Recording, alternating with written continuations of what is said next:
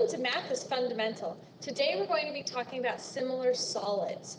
So if I have the following example, we need to make a scale model of a building, and our scale factor is 1 centimeters equals 5 meters. So in this picture here, I have a 1 centimeter square, and that's going to be equal to a 5 meter by 5 meters square using our scale factor.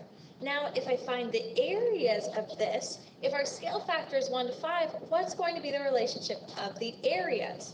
Well, 1 times 1 is 1 centimeter squared for the area of the first one, and 5 times 5 is 25 meters squared for the second one. So if our scale factor is 1 to 5, our areas are 1 to 25. So it's a little different than the scale factor. All right, now let's look at the volume. So if I have our volume of our first cube, which is 1 by 1 by 1 centimeter, our volume is going to be 1 centimeters cubed. Now, if I use my scale factor and I have 5 meter side lengths, my volume is going to be 125 meters cubed. So 5 times 5 times 5. So the relationship between the volumes is 1 to 125. So let's look at all of these together. The corresponding side ratio, or the ratio of the lengths, is 1 to 5. Ratio of the areas is 1 to 25, and the ratio of the volumes is 1 to 125.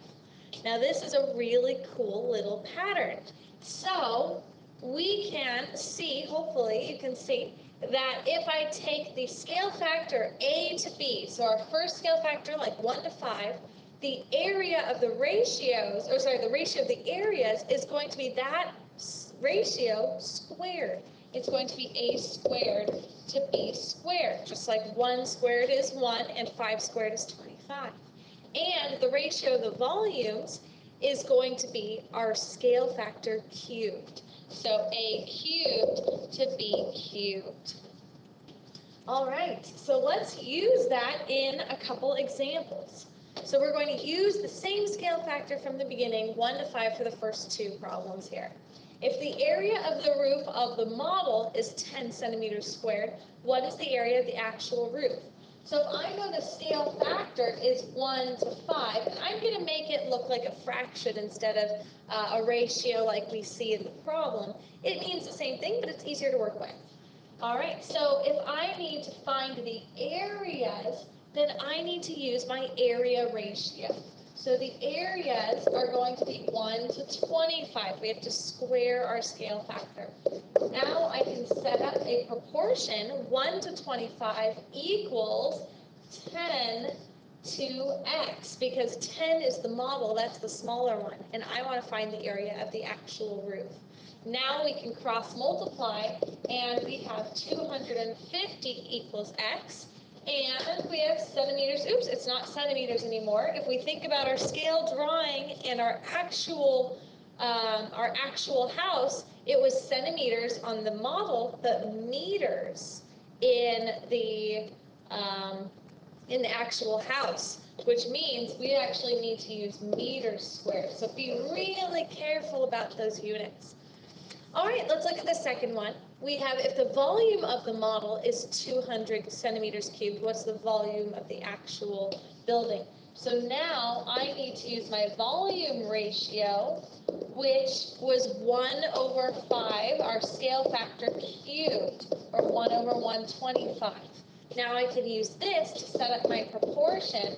1 over 125 equals, and then use the volumes. Now they give us the volume of the model, which is the smaller house, and we want to find the volume of the actual house. So if I cross multiply here, my volume is going to be 25,000 meters cubed. All right. Now, example 3 is a different problem. We have the given solid is similar to a larger solid with the scale factor. So my scale factor is 1 to 3. We want to find the surface area and volume of the larger solid if we know the surface area and volume of the smaller. So they give us these I know that the scale factor is 1 to 3, so I want to find my area ratios and my volume ratios. So we take our scale factor and we square it to get the area ratios, and we cube it to get the volume ratios. So my area ratio is 1 to 9, my volume ratio is 1 to 27. And I'm going to use these respective ratios to find the surface area and the volume. All right, so for surface area, let's see. We've got surface area is our area ratio of 1 to 9 equals, and then we have to double check on the information we're given. They give us a surface area of 125.5. We have to figure out, does that go on top or bottom of our fraction? And they told us that that is the smaller solid, and I need to find the larger one. So 125.5 is going to go on top because that's a smaller piece of it, and I need to find the one on the bottom. All right, so if I cross multiply, 9 times 125.5 is going to give me 1,129.5, and it looks like we are in meters. It didn't give us any other units in this problem, so we'll just stick with the meters, and it's surface area, so it's squared. All right, and now I need to find my volume, so I use my volume ratio.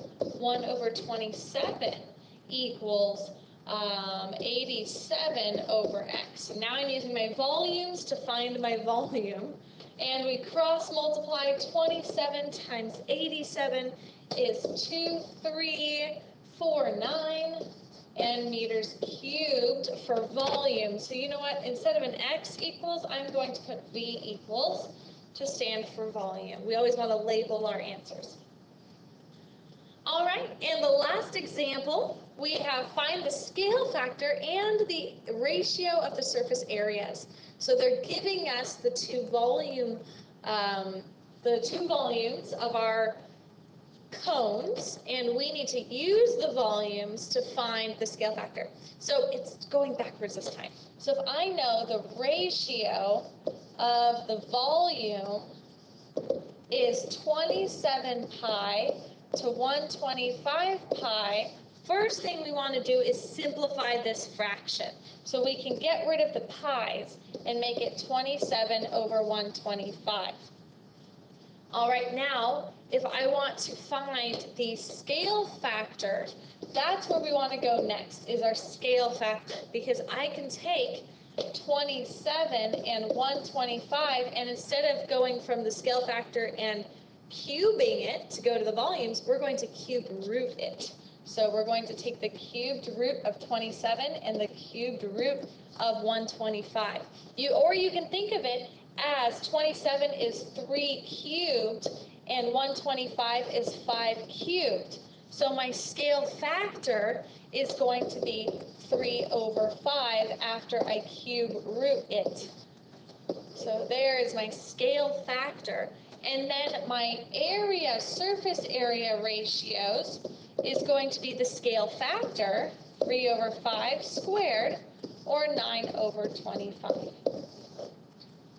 All right, and that concludes our lesson for today. Thank you so much for watching, and remember, math is fundamental.